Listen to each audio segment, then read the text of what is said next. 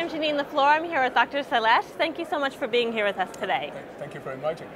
Well, we would love to hear a little bit about your startup story. We have a company called Mobisante, and we're building the world's first phone-based ultrasound imaging system. And we started this company to solve a problem that's quite global in scope.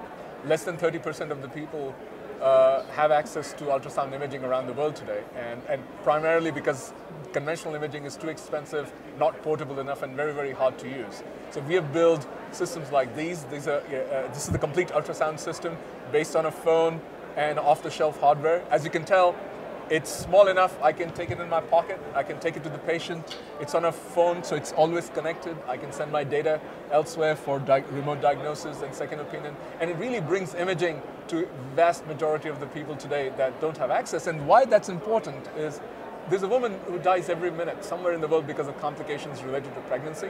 And a lot of these complications could have been avoided if they had had a scan during the pregnancy, so the arrangements could have been made if they had complications to deliver in a real medical facility rather than delivering at home. So that has a huge impact on maternal and global health. And that's a problem we want to solve. That's amazing that you've come up with this device and you're using modern technology to do it. Now tell us a little bit, Startup America is to help mentor entrepreneurs. How would you help mentor them in coming up with something in this field where you have crossed the boundaries between devices and new technology? Yeah, so I think you asked a very important question. Whenever you're trying to do something new and novel that bridges, so for us, we are bridging the gap between technology industry and the healthcare industry. They're both very complex industries. So I think it's very critical to find the right advisors and people who can mentor you along the way, and that's critical. And also, it is worth picking a problem that's hard, because once you've solved the problem, you've got a barrier to entry. Others can't solve it as easily. So I think picking a good problem, finding the right partners, and and not really.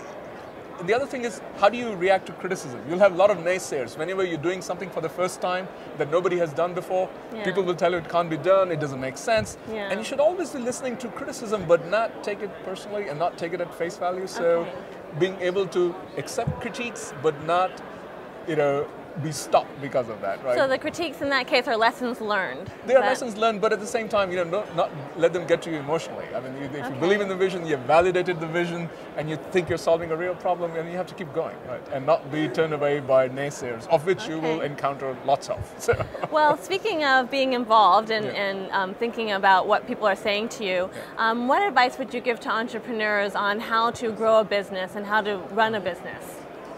Well, I think some of these things are pretty well understood. You start small, you be very careful about using the resources well and efficiently, and stay focused on the problem you're trying to solve and creating value for the customer. I think being very clear who your customers are and making sure you're solving the problem, and that's the most important thing. And use resources very, very parsimoniously, very carefully. Okay.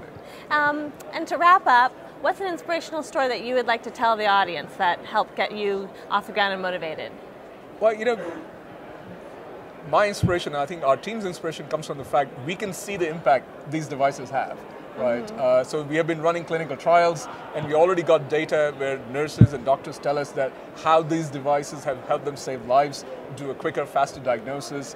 And to me, that's the reason we exist, right? That's what keeps us going, absolutely. Well, thank you so much for being here today.